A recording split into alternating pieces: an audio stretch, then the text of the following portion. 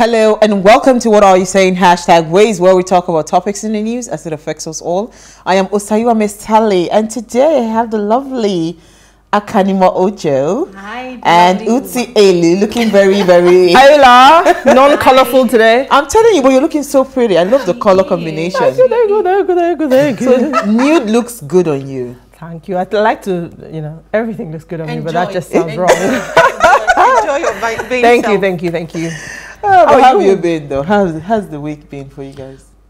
Let me start with AK. So stressful. My week has been so stressful. In fact, I feel like falling asleep. I feel like the whole world should stop and just wait for me to sleep, maybe go on vacation and then come back. Then the world continues. And then the world continues. I wish it was that easy. I can totally relate. Okay. So Monday was fine, and then the rest of the week I was just in a funk. Like I literally couldn't get out of bed. Should I go to work today? No. And then I'm working throughout on my bed, and then this morning I deliberately set meetings for today so I would go into the office. But this week has just been, it's been a funny odd week. It's a week of reflection, a week of plenty thoughts.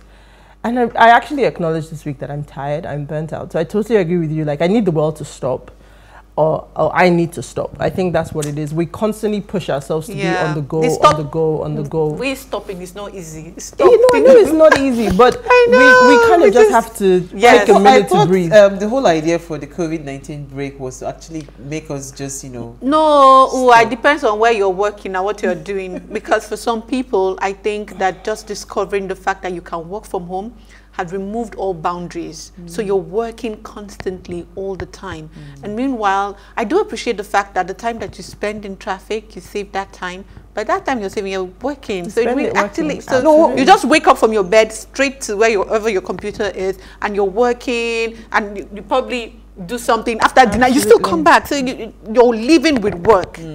Absolutely. Well, what I was saying was that at least it gave us some form of break. No, it was not all the companies that started working all the immediately. So, and I appreciate that it's different for different people. So even within my company, some people. But I've been working around the clock. I mean, when you work in the customer space, it never shuts down. So I've been working around the clock, and I think it's now actually starting to physically, I'm tired. I need a break. Yeah, I actually lost my sleep completely at 1 a.m. This morning.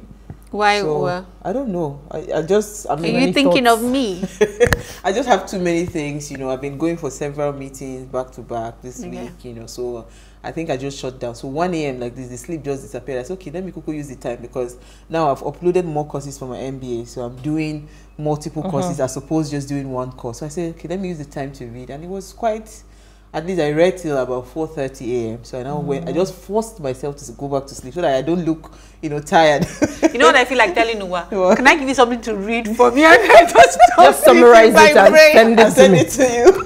Well, all right. So today we're discussing ease of doing business in Nigeria, and here's what we found as today's quote: "I believe starting any business should be as easy as a 10-year-old starting a lemonade stand." That's from Mark Cuban. What do you think? I think the operative word there is should be. That's the operative word for me, should be. But is it? Is it? Yeah. I don't think it is. So a very diplomatic answer. Not in Nigeria. Not in Nigeria. Well, not just in Nigeria, in other places too. So I know that some people, for some people, it's easier than others. But I also don't think it's as easy as just opening a lemonade stand in some places. So I mean, I know I joke about saying not in Nigeria. I think that it's easier in the sense of starting a business without any structure. Exactly. Where the challenge comes in is when you start to want to put structure into it and you want to formalize things. Exactly. But if it's just I want to sell something, I think we're great at it in this country. We're great. It's when it comes to structure that we have issues. Well, all right. So aptly put.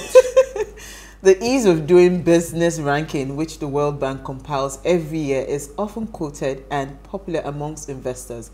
It's become a shorthand for judging how friendly a country is to do business with. It's also spurs competition amongst countries. Now, Nigeria, the largest economy in Africa, has often lagged behind smaller countries and smaller African economies like Rwanda. Why is this so? Ayokunu Ojeni is here to discuss this, but first, let's take a break for what's in the news.